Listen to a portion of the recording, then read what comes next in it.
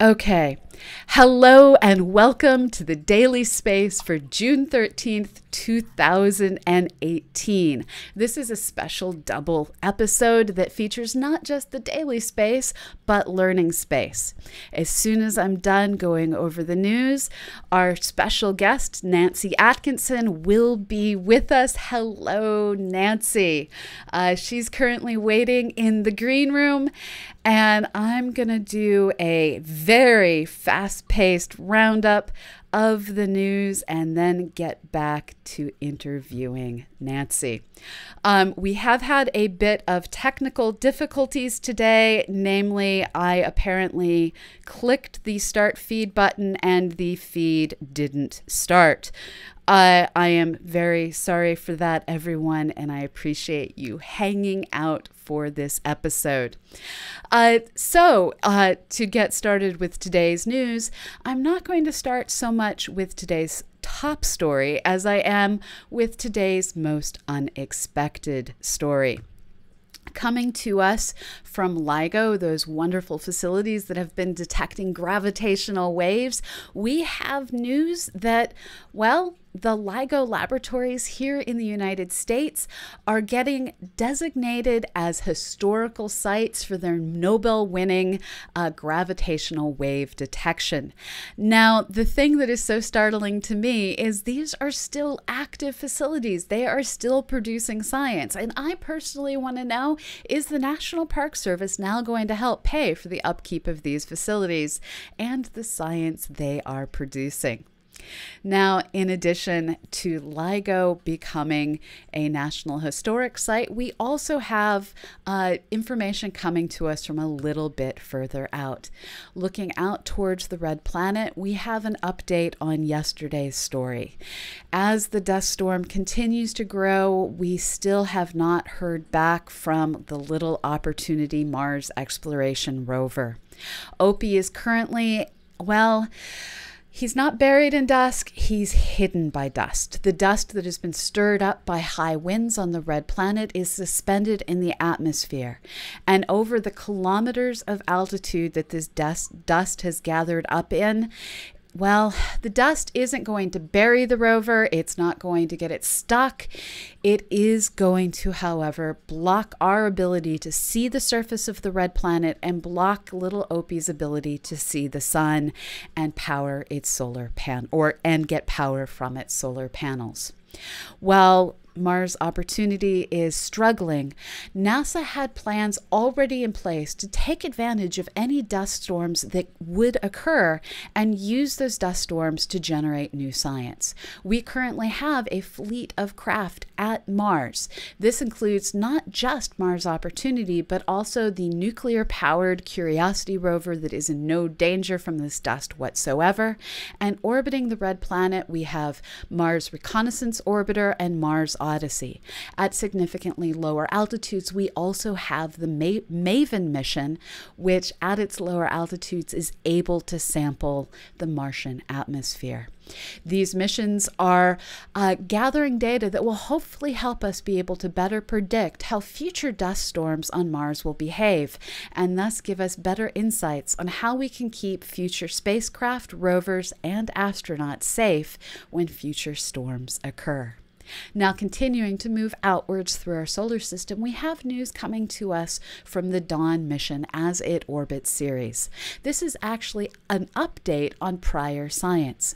As we look at this asteroid with a variety of instruments on the Dawn spacecraft, we are able to look and get hints of the composition of Ceres from how it's able to reflect light. Using this reflected light, scientists were able to say that there is a variety of organic materials on the surface of this asteroid. Now, by comparing how sunlight is reflected off of Ceres, which coincidentally the sun just happens to shine for us, we were able to say there are reflections that, if they are similar to the reflections we see off of Earth rocks that are rich in organic materials, then the reflection spectrum that we see, well, 6 to 10% of that spectrum can be accounted for with organic molecules. Now, since these original results were announced, scientists have had a further think about what's going on and have considered that perhaps instead of comparing the reflected light that we see at Ceres with reflected light off of Earth rocks, perhaps we should compare Ceres instead to meteorites that have hit the planet Earth, space rocks that also happen to contain organic materials. By comparing these organic rich meteorites with the light that we see reflected off of Ceres, we actually are forced to change our estimates such that it now looks like if Ceres is closer in composition to these meteorites, that as much as 40 to 50% of the spectral signature that we see could be explained by organic materials. Now, the new question is Ceres similar in composition to these meteorites that have been collected, or is it similar in composition to Earth and the organic rocks that we see on our planet? Or perhaps is Ceres its own unique self and something entirely different? We won't know until someone goes out and starts picking up rocks. So here's a further argument to go back to Ceres, but next time to maybe do it with a rover. Now, moving yet further out in our universe, we have further details added to existing stories that we have coming to us about active galactic nuclei. These are galaxies that have black holes in their center that are surrounded by bright accretion disks driven by material working to spiral its way in towards those black holes. Now, we've known for a long time that as you look at these active galactic nuclei, we see the amount of light coming from these objects changing over time, and we see the spectral signatures, which lines are bright, which are wide. We see all of these different factors changing over time. Now, scientists who've been working to try and understand what's going on, working at the University of California, Santa Cruz, have added further details to the story, pointing out that these behaviors that we see can be completely understood through dust clouds inside the openings of these active galactic nuclei that move around and block light sometimes, but not all the time, leading to these changing appearances in the brightness of the light and the spectrum. Now, this is completely consistent with prior theories. It's always nice to see observations support ideas that were already in place. So here we are continuing to build the story, continuing to add details, and active galactic nuclei are just that one more bit understandable. Now, moving on to a story that relates to science I had no idea was going on and results that I'm very glad to hear about. It turns out that there has been concern that dark matter might be responsible for a fifth force in our universe. In general, we're used to dealing with gravity, which is what causes things to fall here on our planet. We're used to dealing with the electromagnetic force, which is what holds us together and holds magnets to our refrigerators. We're used to dealing with, well, we don't generally deal with it, but we're used to the benefits of the electrostrong and the electroweak force, which hold together nuclei and also mediate things like beta decay, which is one form of radioactive decay. These four forces are generally used to explain everything we experience. And luckily, it appears they are still the only four forces needed to explain what we observe in our universe. A team of scientists working at the Max Planck Institute for Radio Astronomy have been making highly detailed observations of how our own Earth and Moon are behaving over time. And they're looking to see if they can measure the effects of concentrations of dark matter requiring an additional force to explain the observed motions we see. At this point, they've been able to say that everything that we observe with regards to the free fall of the moon around the Earth can be explained with gravity down to a factor of 1 in 100 trillion. So while I didn't know this experiment was going on, now that I know that this was a concern, I am very glad for these results. We still live in a universe where all we need is the 4 standard forces. Now, those are today's big stories coming to us from astronomy and space science. I'm going to ask you to hold your questions for the end of the show, because right now I'd like to bring you today's special guest, Nancy Atkinson. Nancy, you are now on screen. Welcome to our show. And thanks so much for having me on. This is really a lot of fun. And thank you so much for your patience with my initial technology failure. Nice to know I'm not the only one. Oh, no, we all have these days. Now, in prepping for this show, I realized you and I have been working together in one way or another since 2007, I think. I think so. Yeah, it's been an amazing run and a lot of fun for me. And I really have you to thank for so many opportunities of experiences that I've been able to do and meet people and go to certain events and all that stuff just because of you. So thanks so much. Well, that is not why you're here, but thank you. Now, the reason I wanted to have you on is, first of all, you're doing amazing work with the writing you're currently doing at Seeker, the work that you've been doing with Universe Today, the new book that you have out. And you have a story that is kind of the story that I think a lot of people wish could be their story, but lack the bravery to try and make happen. When I first met you, you were just starting to consider stopping being a librarian. So tell us what was your, we all have gone through multiple careers. You've gone through many. What were your first 2 career paths that you went down?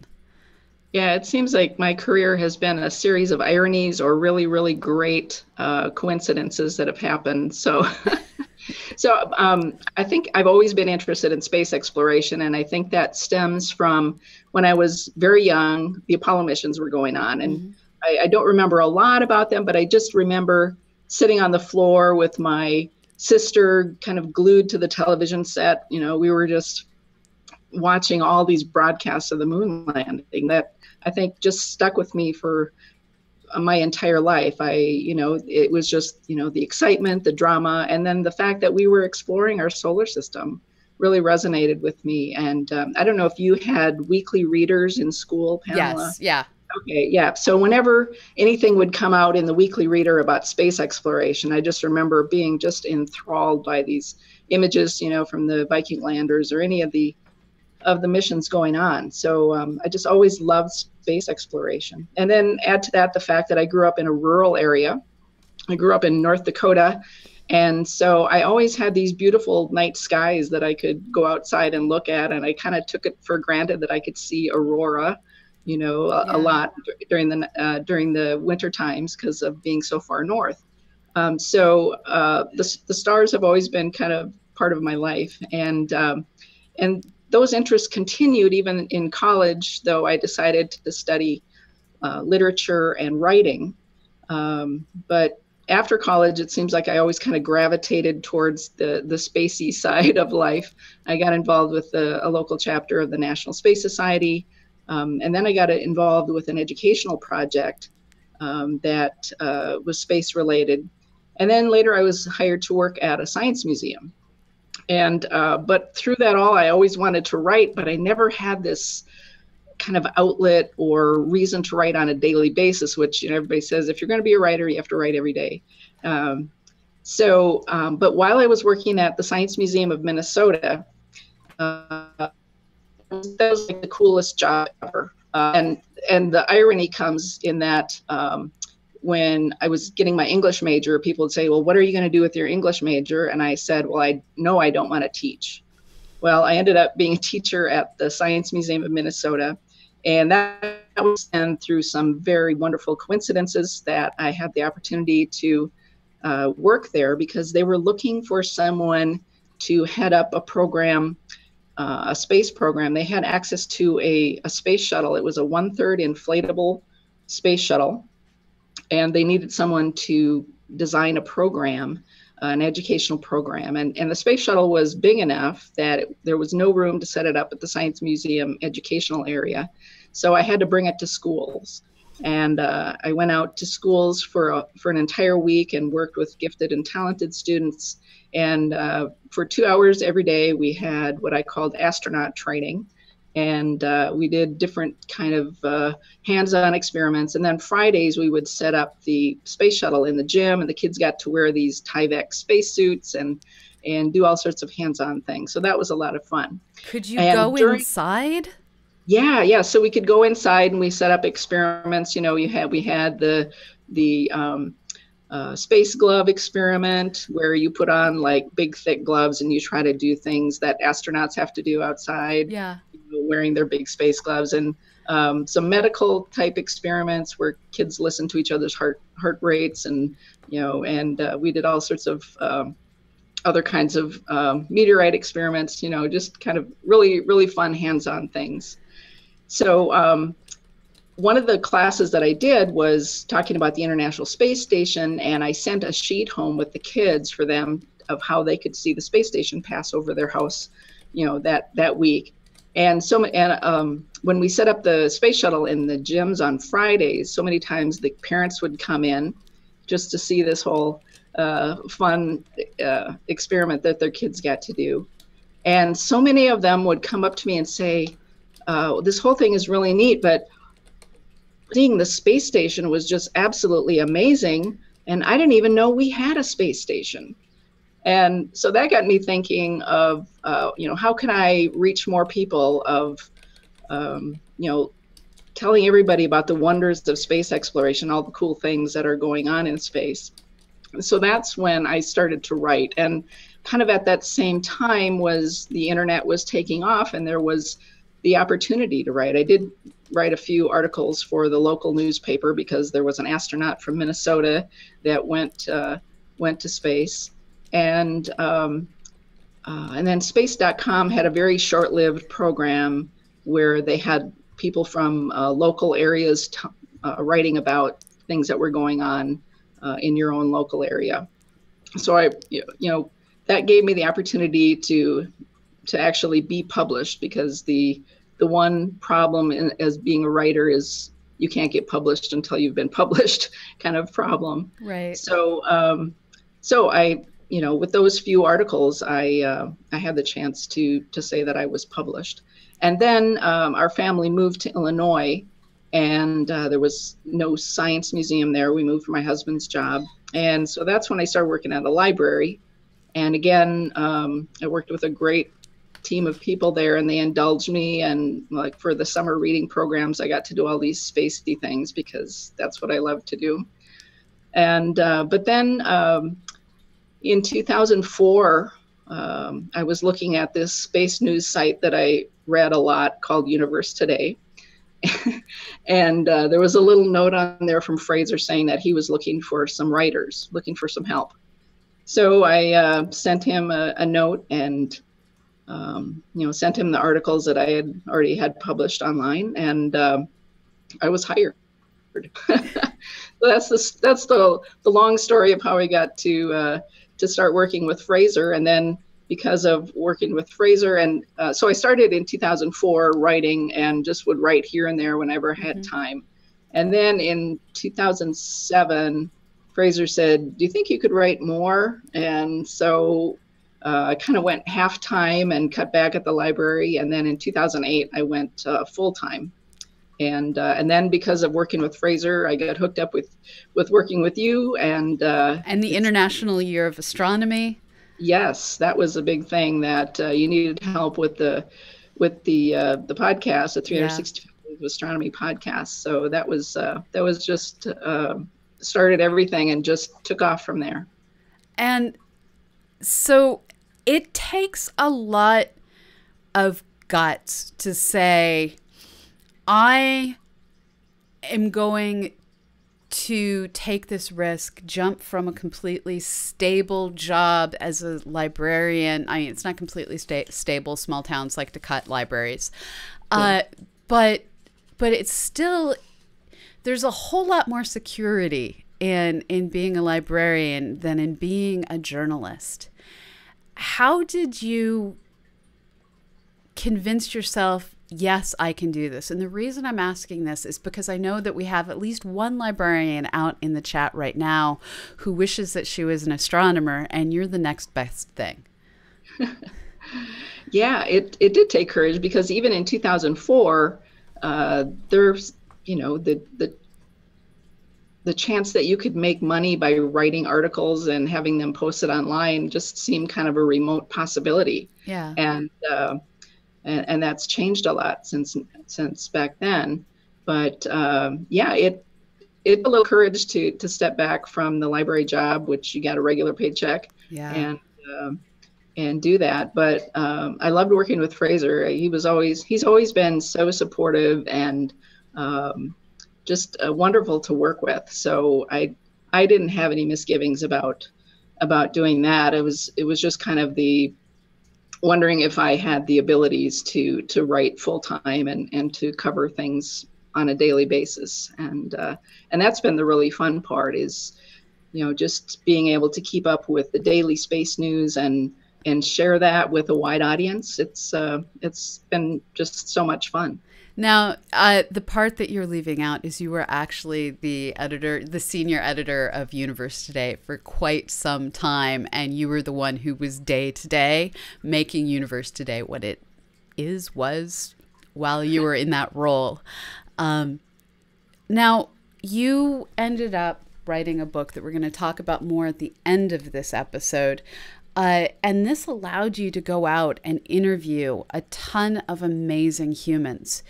Between the things that you've gotten to do with Universe Today, talking to people for stories, and the people that you've talked to for your book, what are some of the things that you most look forward to? For instance, your grandkids being old enough that you can tell them the stories about this time I talked with.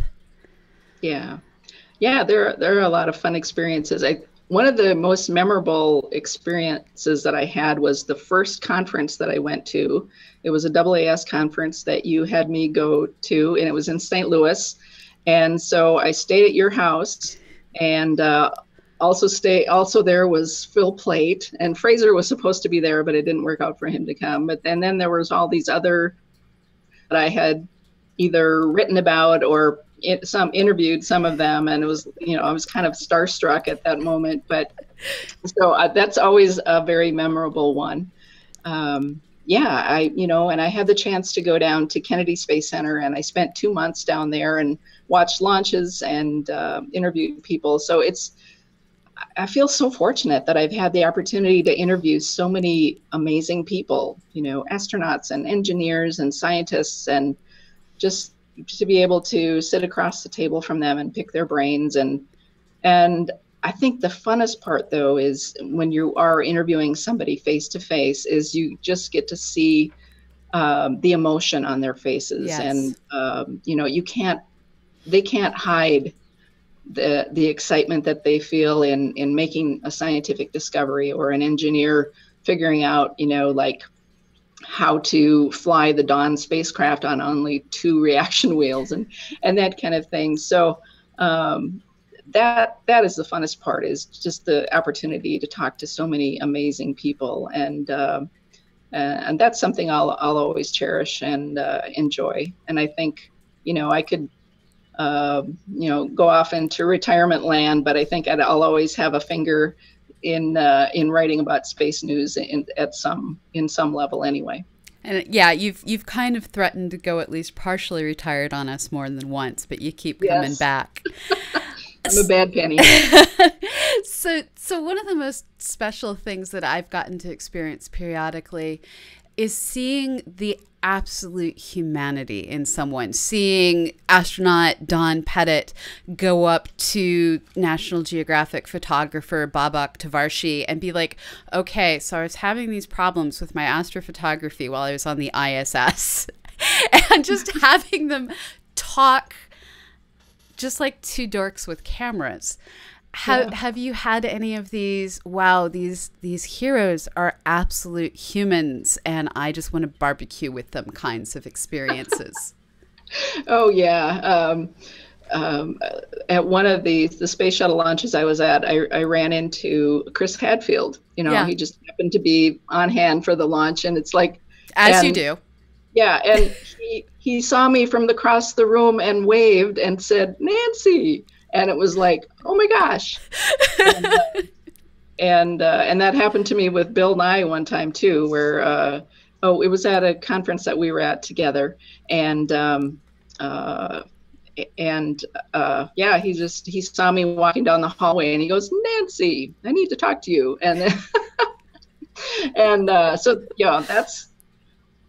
you don't expect, when you're writing online and you're not really out there a lot, you don't expect people to recognize you, but when they do, it's kind of fun. But yes, so that's something I'll probably be able to tell the grandkids. My daughter-in-law is extremely impressed that Bill Nye recognized me because she's just a huge Bill Nye fan. So.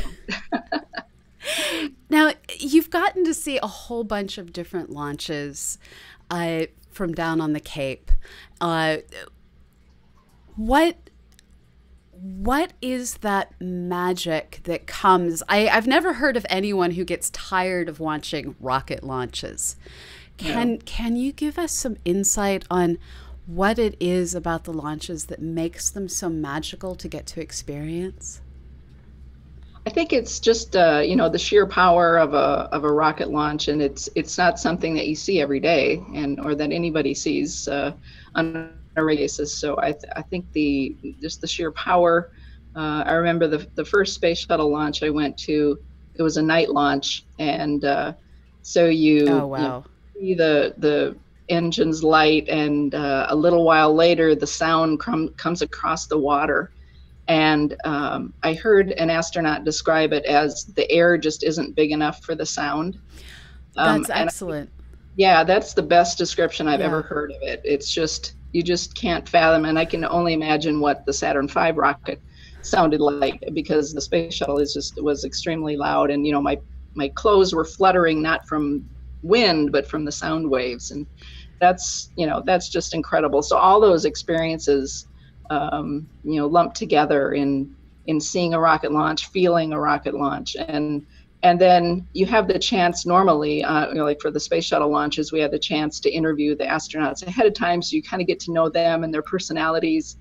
And, that they're on this bomb that's going up into space, and feeling happy for them and nervous and excited all at the same time. So it's, I would love to, I have this vision of retiring to Florida and just going to see rocket launches whenever I can. But for now, I'm back in Minnesota and living here and loving it. But that's kind of a pipe dream, I guess.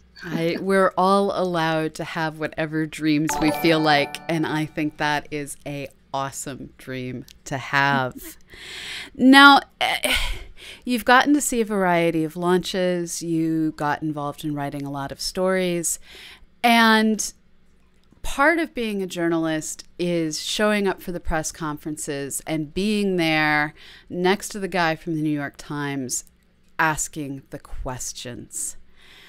What was it like for you emotionally the first time you were in one of these big press conferences, having come from working in a museum, working in a library, to now being shoulder to shoulder with people who might be trying to get Pulitzers and asking your own knowledgeable questions? Yeah, I think my heart was beating so hard and so fast that surprised I was able to get the words out of my throat. But yeah, it's nerve-wracking at first, and then but then you do it a few times and you realize that you end up having questions that nobody else thought of, Yes. or you know, or you see an aspect of it that nobody else really you know, considered before. So that gives you some confidence when that happens. And you know, now I've been around long enough that it's like it's not a big deal to call into a NASA press conference and ask a question. And you know, but still, it's fun. I don't say that it's that I take it for granted, because it's a I think I have the coolest job in the world, and and that I have the you know, it's also you know, working online, and I'm kind of in the freelance side right now, because I'm not a senior editor at Universe Today anymore. I'm just considered a contributing editor.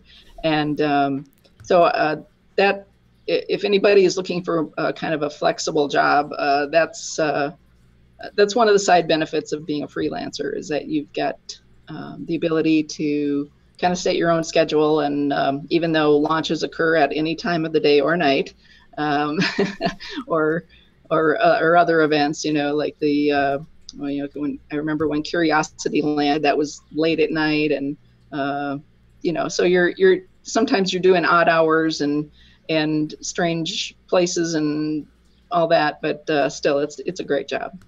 Now, I've brought up the Universe Today website, and I'm just trying to get it to fit better, and it's being obstinate and refusing to. So one of my favorite things that you did on Universe Today was your Where in the Universe series.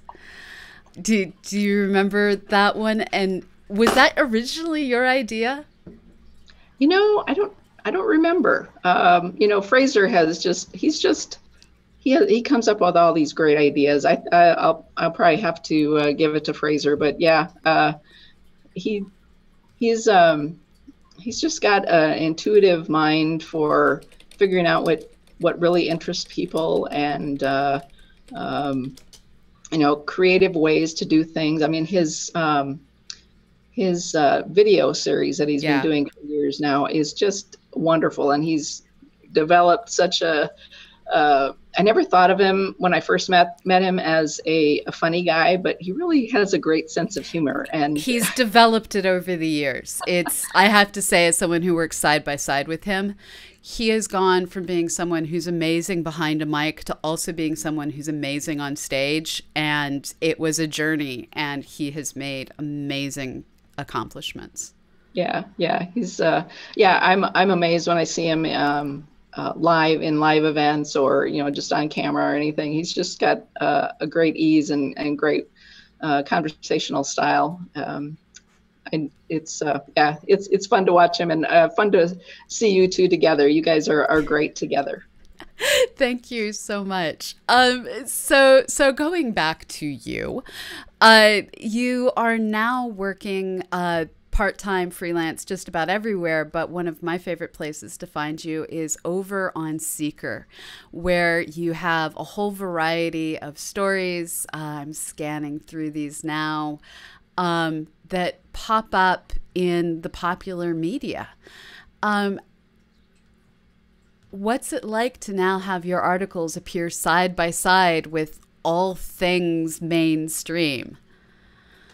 Yeah, it's writing for Seeker has been a unique opportunity that came from the editors there kind of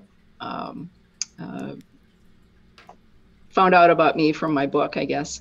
Yeah. And so it's a direct result of writing the book. And the things that they like me to write about are longer articles that delve into kind of the news that you see coming out of the journals like Science and Nature.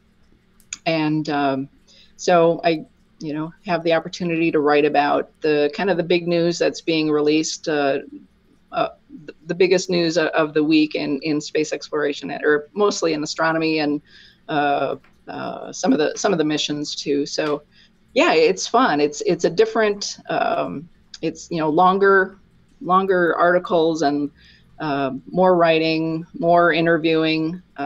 Sometimes the great thing about writing for Universe Today is sometimes you would write longer articles and do lots of interviews, but other times you can just post a video that somebody, like a night sky video, and just say, "Wow, look at this," and that's amazing. So it's the great combination of being a blog and a news site. So Universe Today is great. Now, one of the big differences going from Universe Today to Seeker is you went from a website that pretty much only other space and astronomy lovers are going to land on to being on a site that draws people from all different walks of life.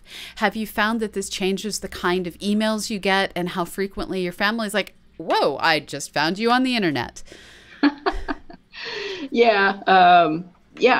It's funny that I was just going through my inbox, and it's like, where did all these emails come from? Because you end up getting contacted by a lot of different PR firms or universities or that kind of thing, and it's kind of multiplied over the years of the people who try to contact you or to get information about, or to get you to write an article about their latest press release or a new book coming out. So I definitely could write a lot more than what I do, because there's just so much to write about. And I always say, when people find out that I'm a science journalist, and they're writing about space exploration, and especially like after the space shuttle program ended, and they said, "Oh, what do you write about?" And it was like, I cannot keep up with all of the news coming out. Not only is there the International Space Station for the human side, but there's just so much going on with all of the different planetary missions and Hubble and then all of the research that's being done by the ground-based telescopes and other things, LIGO and all those things. So it's there's no shortage of things to write about. Now, in terms of no shortage of things to write about, now is the time to bring up your book. This is Incredible Stories from Space. There's something about the title that just, like, you have to say, from space.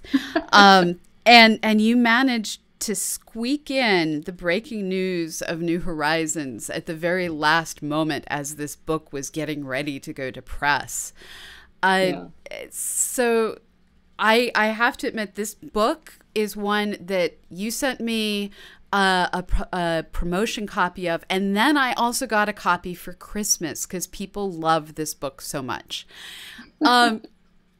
How did you get the idea for the book, and what was it like sitting down and being the person, yes, I am now a book author, I am doing a book?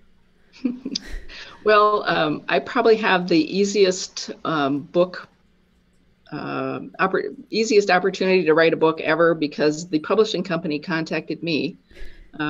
Obviously, or I'd heard that the publisher he reads Universe Today all the time, and he had the idea for a book about kind of just NASA's robotic missions, the current missions going on. And he wondered if I'd be interested in writing it. Well, that's definitely not a call you get very often in your life to, no. And really writing a book was not on my radar at that time. That was kind of when I told Fraser I was going to cut back a little bit. And then this guy approaches me about writing a book. So that was kind of weird timing, but I guess it ended up working out okay. And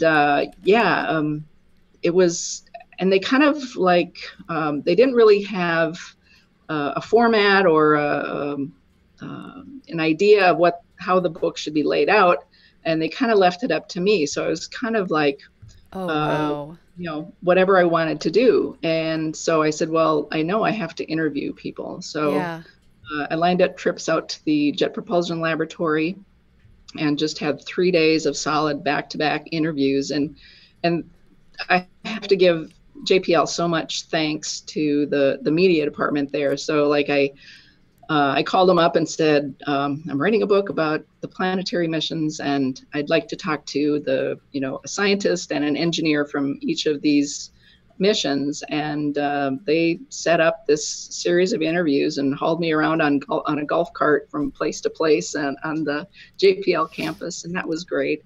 And then I went to out to Baltimore area and went to Goddard Space Flight Center and talked to people about the Hubble Space Telescope out there. And I also went to the Space Telescope Science Institute. That was a trip. I mean, the history is just oozing out of the walls there. It's just such an amazing place. And then I got to go to New Horizons Control Center at APL. APL, thank you. And that was a lot of fun. I got to sit in that control room. So this was just a couple of months after the flyby had happened, the Pluto flyby. And I got to sit in the control room where we had seen all that action taking place the day of the flyby. And it was just me and Alice Bowman sitting in the room all by ourselves instead of this jam-packed control room that I remember seeing that day. So that was so much fun to talk with her and Hal Weaver, and of course I interviewed Alan Stern as well. I start the book off with how I interviewed Alan Stern, which is how I normally interview Alan Stern, is that he's driving from one meeting to another, and I catch him, in his car, and it's hard to hear, and and he's getting out of his car and opening up briefcases and still just talking wonderfully the whole way through. So it's a lot of fun. But yeah, it was so much fun to talk about all of these missions. Like the Juno mission was coming up, and I kind of had to write it as though Juno actually had made it successfully into orbit around Jupiter, which it did. That was hopeful. Yeah, that was very hopeful. And because there's, it's so different from writing online. Writing online, you can go in and make updates or corrections, that kind of thing. But once you publish a book, there it is. And whether there's a mistake in there or something that changes the mission, like the changes in Cassini mission was getting ready to end, and that I kind of had to preview of what the end was going to be like, and it pretty much happened how the people kind of explained of what was going to happen. So yeah, it was you're in this weird time lag of when you're writing a book, is that you have to kind of write about how things are going to be in the future, especially when you're writing about current missions. There's so many discoveries that take place, that change the course of the mission, or something on the spacecraft breaks, like on the Dawn mission. So it was I talked to 37 NASA scientists and engineers for the book, and it was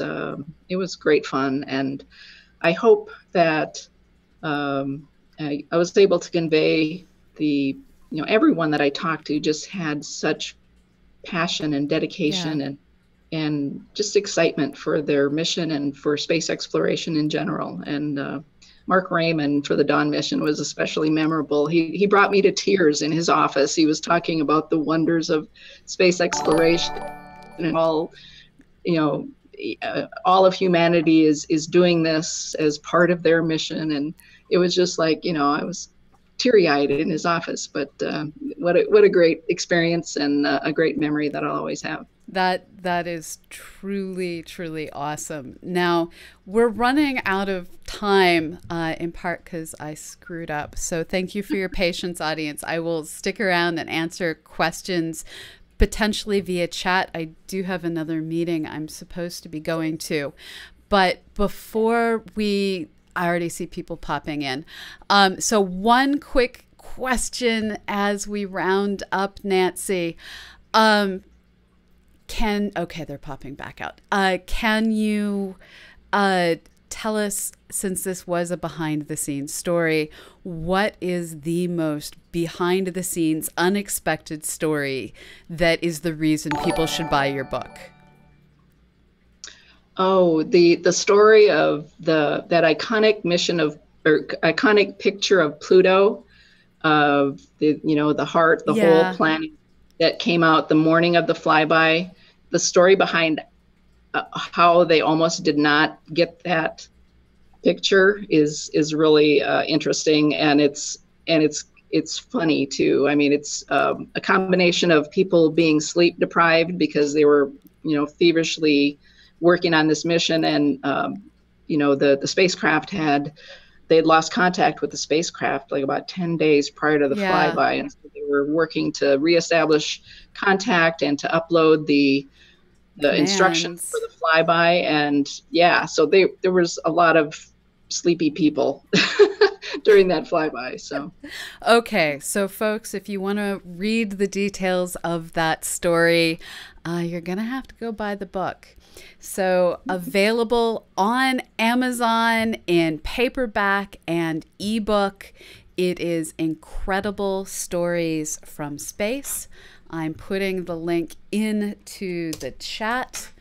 Now, I do unfortunately have another meeting that is about to take over this Zoom line, I'm afraid.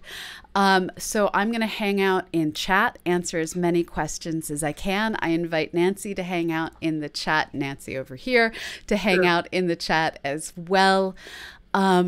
This has been a fabulous interview. And again, thank you so much for your patience with my technological screw up at the beginning. And I look forward to seeing all the new ways you find not to retire in the coming decades. all right. Thanks, Pamela. This has been great. Thank you so much. And thank you for the subscription, Bill Nash. So this has been the Daily Space and Learning Space. We are part of CosmoQuest, and you are invited to come on over to cosmoquest.org and help us explore this universe we all share. We currently have a data call for both Mars and Mercury, so if you can take a moment to map out one of these M worlds, it would be greatly appreciated. CosmoQuest is a multiple institution collaboration led by the Astronomical Society of the Pacific. Our next show is going to be tomorrow's Daily Space, coming to you at 1 p.m. Eastern, 10 a.m. Pacific, 6 p.m. London. If you like what you see, please give us a follow. Thank you for the bits, keeper of maps. Please give us a follow. And if you want to sustain our efforts, please consider a subscription. And every bit, including every weird bit, I'm looking at you, Gordon, with very grateful but confused eyes. Every bit helps. So stay tuned. We're going to be here every day. Well, not every day, but most days, working to put science in your heads. Tomorrow, following the Daily Space, starting about 12:30, we're going to have Dr. Matt Richardson teaching Astro 101 to our own Big J, who you may have seen in today's chat. Matt Richardson comes to us from the Planetary Science Institute. So thank you for joining us today. Thank you, Nancy. And wherever you are in the world, have a fabulous morning, evening, or afternoon. And remember to look up. Bye-bye.